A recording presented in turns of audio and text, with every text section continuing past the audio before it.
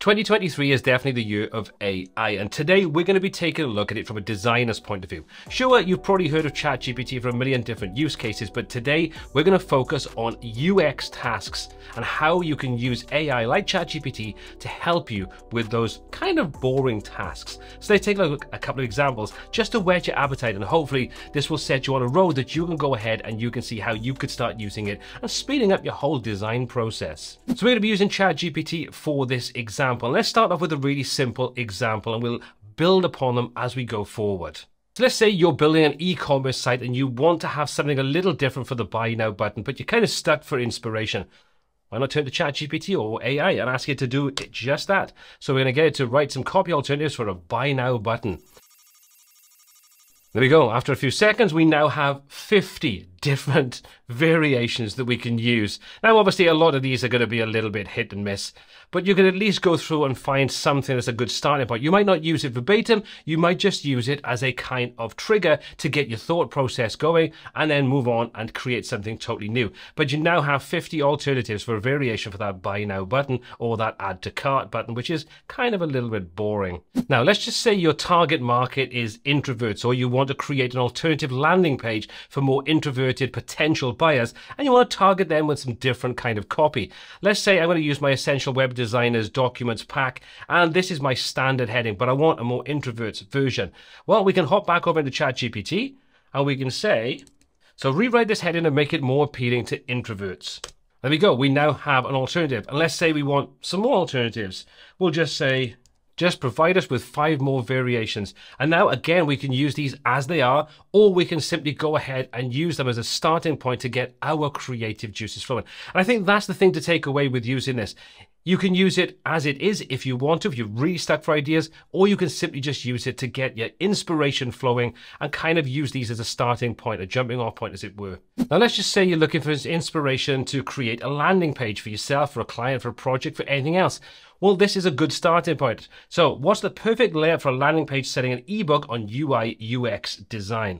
So let's go ahead and let ChatGPT give us some inspiration for creating that type of landing page. There we go. After a few moments, we now have a great starting point for creating the structure of our landing page. Now, you may find that this is going to be something that you're kind of used to working with, but let's say you have a new client or a customer that you've been working with for a while, and they don't really know how to start working, but you need them to provide you with the content and the structure information to be able to create that landing page using this format. Well, now you can supply this exact copy to them and say, this is the format I want you to follow. Provide me with the copy that I need for each of those relevant sections, including testimonials, those types of things. So again, you need to look at this as being a starting point, an aid, just to help you create a better work process, whether it's for you or to hand to a client to get them to give you what you need in the right structure and the right format. So again, a pretty great starting point. And one of the other things that if you are selling anything online, you need to have an avatar or a persona of your typical client or customer. This isn't always easy to kind of get into your head and structure. So you may need a starting point. Well, again, we can use ChatGPT to create personas for us. So sticking with the whole ebook on UI UX design, let's ask it to create some personas for our perfect customer. So again, let's go ahead and ask it to do just that. So we're going to get it to go 3 different personas. And as you can see, it breaks it down into the various different things that we need to be able to create the copy, to format how we want everything to lay out based upon the avatar that we want to create. So we've got a recent graphic design graduate, a software developer, and we've got a senior UX designer. So again, you might find these are not perfect, but they're starting points that you can refine or use for inspiration to move forward with how you want to create personas.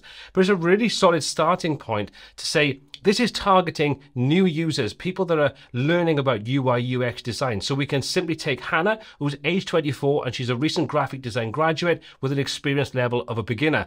Then we can find out what her needs are, and then we can find out what we think she would actually be looking for in an ebook like this we may want to create, or a course or anything else.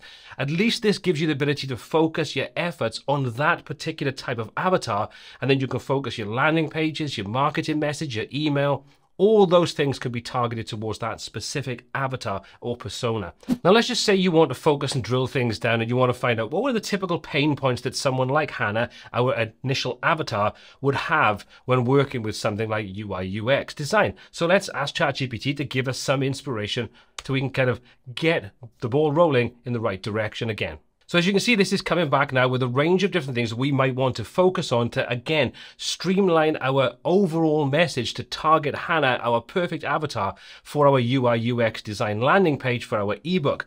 So we can see these are the typical pain points that she may experience: a lack of experience transitioning from a different field, limited portfolio, so she doesn't have that much experience to be able to call upon to help her get a job. So again, we can target these various different pain points and create something that's really hyper-focused on that particular user avatar. So this is just a couple of examples of how you could use ChatGPT to help you move forward with your user experience kind of process.